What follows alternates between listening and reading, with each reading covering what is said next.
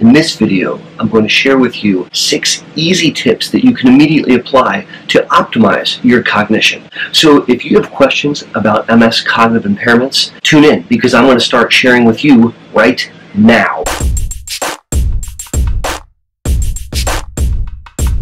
Howdy! Learn about MS with me, Boster. I started this channel to help my own MS clinic patients learn between visits. So if you're impacted by MS and you want to up your game, make sure to subscribe to the channel right now. And please click that notifications bell so you don't miss any of our upcoming educational content. First off, a few words about the unique thinking and memory problems that can be seen in multiple sclerosis. This is not Alzheimer's dementia. You are not going to forget who you are or who your loved ones are. And you are not going to lose your memories from childhood. Cognitive impairments in multiple sclerosis typically impact executive functioning. Executive functioning has to do with attention and your ability to lock on to a task, your ability to multitask and do many things at the same time, and to process cognitive information under pressure of speed and time. I have made several other videos discussing cognition and MS. I'll put links up above, and I'll also include links down in the description below. Now let's turn our attention to 6 tips of things that you can do right now to improve and optimize your thinking and memory in the setting of multiple sclerosis. In other videos, I've shared with you the critical importance of early application of disease-modifying therapy. Simply put, this is probably the most impactful way that you can optimize and maintain cognition in MS, by getting on a DMT early and staying on it long term. That's not the focus of this video, however. I'm instead talking about things that you can apply in the now. And so let's start to go over these useful everyday tips and tricks. Number 1, create routines in your daily schedule. For example, try to always park your car in the same parking spot. If you do that, when you leave work, you don't have to wonder where the heck you put your car. You know you will always park on the top floor at the A section. Similarly, always place your keys in the same bowl when you get home. That way you don't spend 10 minutes running around the house trying to find your keys, because you always place them in the same location. The more routines and patterns that you can create throughout your given day, the easier it will be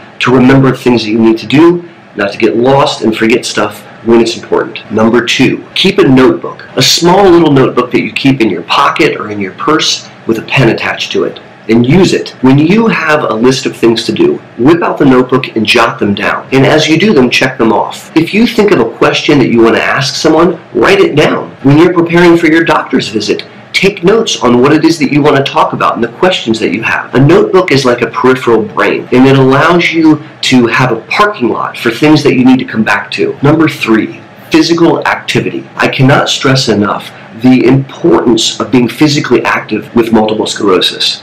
And one of the biggest benefits is that it will actually improve cognition. It will improve your functional reserve and your attention, and it can actually help you think more clearly. I'm not asking you to become a professional kickboxer or to climb a mountain. I am asking you to find ways of integrating physical activity into your daily lives. This could be something as straightforward as walking after work, or using your lunch hour to go to the gym. Think of ways that you can insert physical activity into your daily life to improve cognition. Number 4 is to focus on sleep. If you're not getting enough hours of sleep, it will impact your cognition. Keeping in mind that in the setting of MS, your cognitive reserve, your functional reserve, isn't as big as it used to be. And one of the very best ways of replenishing the cognitive reserve is to sleep. To that end, I'll share with you a secret weapon: naps.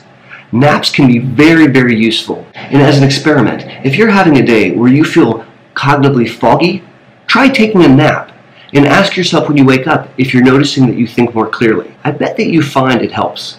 Naps are a secret weapon. If you're not getting enough hours of sleep, you're cheating yourself. And if you have disordered sleep because of sleep apnea, because of restless leg syndrome, or because of poor sleep hygiene, you're cheating yourself. I have done a few videos on improving sleep function. I'll throw a link up here, and I'll include one down below. And if you're suffering from difficulties with thinking and memory in the setting of MS, please, I implore you to optimize your sleep. Better sleep equals better thinking. Number 5 is to clean up your diet. Diet is underappreciated in MS. Now, I'll throw a link up here and in the description below on some thoughts I've had on MS diet. In this video, suffice to say that if you have a poor diet, then you may be cheating yourself and actually impacting thinking and memory. To that end, a few words about drugs and alcohol. Many of us enjoy an adult beverage. And I'm not telling you to be a teetotaler, but I am telling you that alcohol consumption can impair cognition. And so that's something that I want you to be cognizant of. And tip number 6 is to address polypharmacy. Again, polypharmacy is the doctor's way of saying, wow, you're on a lot of medicines. And this is something that you're going to need to do with your MS provider. Each clinic visit, ask them, which of these medicines can I come off? Do I still need this bladder pill? Is this the best bladder pill for me? Or does this bladder pill contribute to problems with thinking and memory? Too many medicines can result in cognitive fog, and we don't need that. Now it's time to sound off. I want to hear from you. In the comments below, please share tips and tricks that you've found that help with cognition. This is a growing MS community, and the folks on this channel can learn a lot from you. So please take a moment and share your best tip down below in the comments. And I'll close the video with my question of the day. Which tip will you apply first? Keeping a notepad and taking notes, or optimizing your diet? Give your answer in the comments down below. Once again, my name's Boster, and thank you for learning about MS with me. Until my next video, take care.